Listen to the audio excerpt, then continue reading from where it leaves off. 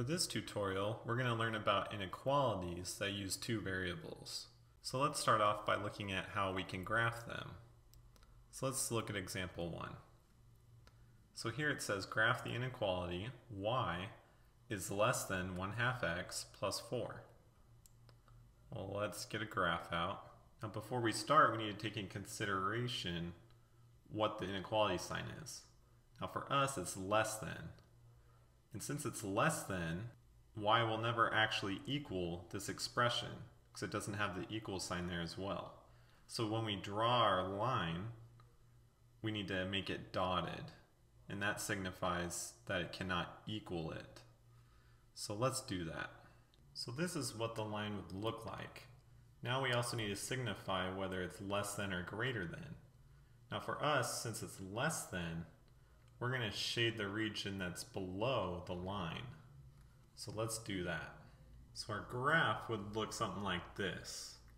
So since y is less than 1/2 x plus 4, we have the dotted line because y will not be equal to that expression, but it can be anything less than that. Hence all the shaded area below it. So this is how we would graph a linear inequality. Now let's take a look at another example. This time with example 2, we want to graph the inequality y is greater than or equal to the absolute value of x plus 2 minus 1. So now this time we're working with the absolute value. Now again, before we graph, we want to keep in consideration what the inequality is. This time it says greater than or equal to. Well, since it could be equal to, we'll actually draw a solid line like we normally do with graphs. So let's graph the absolute value of x plus 2 minus 1. So that's what the expression would look like, but now we need to take in consideration the inequality. So y is greater than or equal to the absolute value of x plus 2 minus 1. So if it's greater than or equal to, we're going to need to shade the area that's above the line. So let's do that. So that's what our entire inequality would look like. So since y is greater than or equal to the absolute value of x plus 2 minus 1, we'll first of all have this solid line because it can be equal to, but then it could also be anything greater than that expression, and that is why we have the entire region above the function shaded. Now let's move on to another concept. So here with example 3, now we're starting to work backwards. This time they've given us a graph of the function, and they want us to write the inequality for it. So first, we need to figure out what the equation for this line is. Now we know the equation for this line will look something similar to y equals mx plus b. Now right now, we know our b for sure, since that's the y-intercept. Well, this line intercepts the y-axis at y equals 1. So we know our b is 1. So we could plug that in.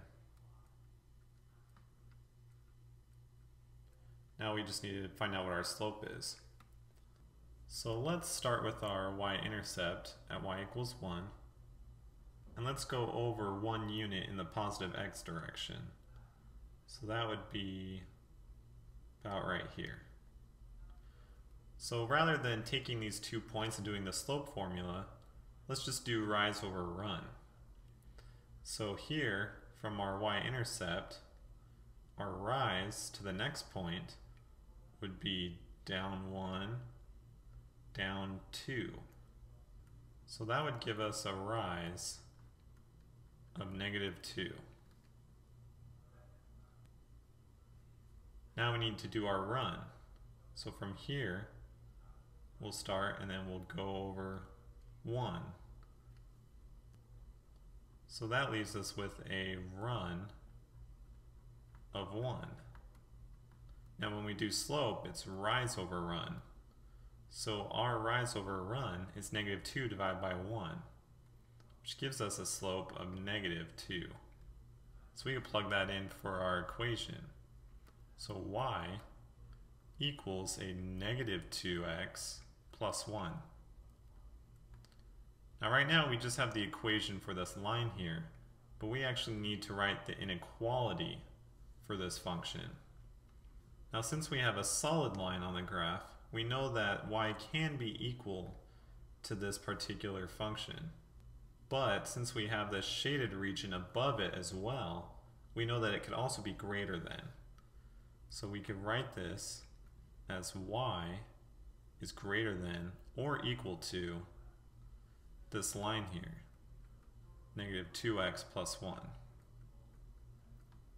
So that would be our inequality for example 3.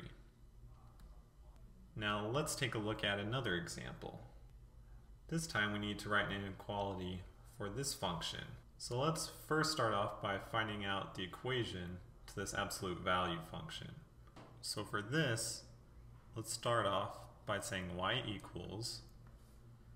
Now, since our absolute value is pointing downwards, we know there was a reflection across the x-axis. So we're going to have a negative here. And also, we know that there was a horizontal shift because it's not lying right on the y-axis. So let's first get our horizontal shift.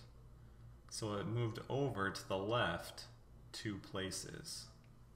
So to accommodate that, we need to put x plus 2 within the absolute value sign. And then to get our vertical shift, we need to add however many units it went up. So that would be 5. So the equation for the absolute value function would be y equals negative absolute value x plus 2 plus 5. But we need to actually get the inequality. Now since we have dotted lines here, we know that it cannot be equal to. But since we have the shaded region below the function, we know that it will be less than. So when we write that, we need to say that y is less than this absolute value function. So negative absolute value of x plus 2 plus 5. And that would be the inequality for this particular graph.